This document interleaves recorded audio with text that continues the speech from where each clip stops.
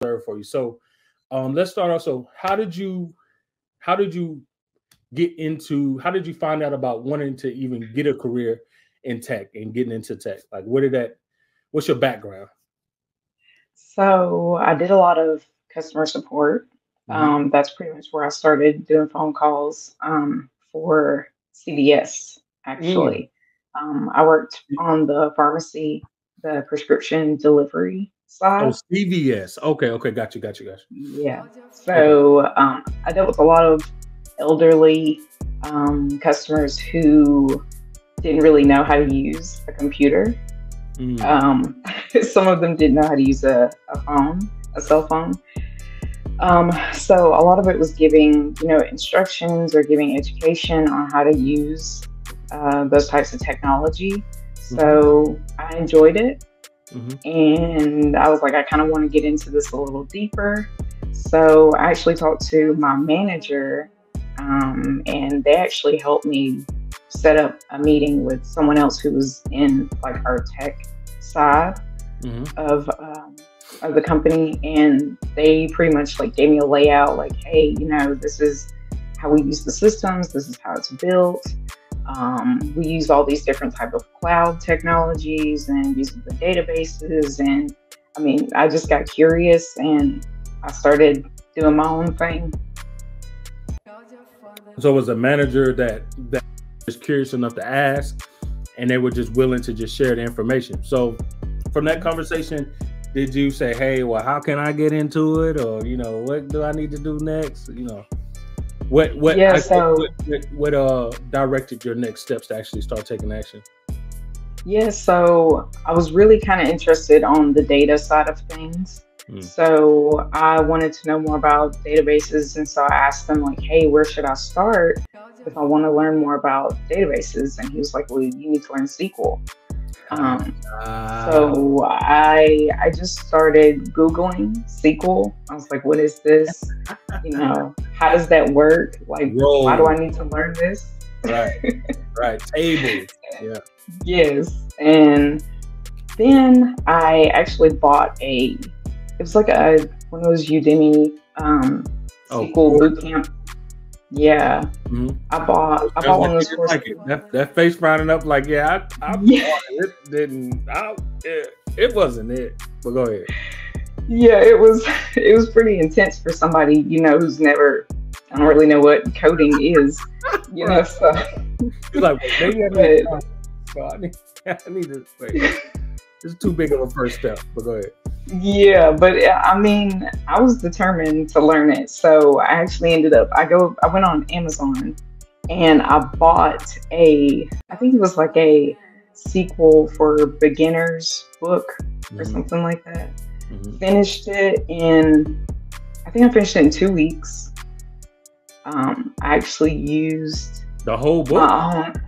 Yes, I finished Wow. the whole book. It was pretty thick. It Oh, was pretty thick. it's a tech manual. Yeah. I assume it's going to be pretty thick. Wow, you finished it in 2 weeks. Wow, that's impressive. I practice every day after work. I I love was that. in there religiously. How many hours would you say you put in after work to just put into practice? Man, I would say it got pretty dark at night. I was What part of the country you in, so that people know and get a little bit more context? so I'm in Nashville, Oh, okay. Tennessee. Tennessee. Okay. All right. Yeah. All right. Go. So so I was probably I was studying maybe 3 hours a day after work, but then I was still studying on weekends too. So probably on weekends I was probably spending Who's telling maybe you to four put in those hours. hours in work? Like, who is telling you? Like, where are you getting this go forward for? Like, this is the specific times, this is the amount of time it's going to take. Like, who told you to do? Mm, I was ready. I was like, mm, I'm gonna get out of this, $14 hour job. I want some money. oh, nice. I saw that really does something. Like, when you're going the self-taught route, you have to develop the skill to self-initiate. And Yeah. so that what you're talking about is what you display is what I just want most people just to embrace. Like, it's nobody, like, if you're asking me how many hours should you study, you don't really want it. You would like to have it. Because if I say you got to study, I would say always, at least an hour or 30 minutes a day, then you might think that's too much. But if you're a person that like you, it's like, you're like, nah, I need to study till I get to the end of this lesson plan tonight, or mid-week project. So, all right, but go ahead, finish your story. That was a great point you had in your.